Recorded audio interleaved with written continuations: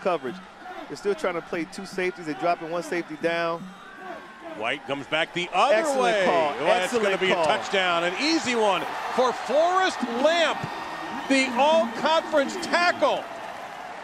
That was a beautiful play, and you have to give the offensive coordinator, Brian Ellis, a lot of credit for calling that play. I mean, his job is to make sure he can put his players in a position to succeed and to win.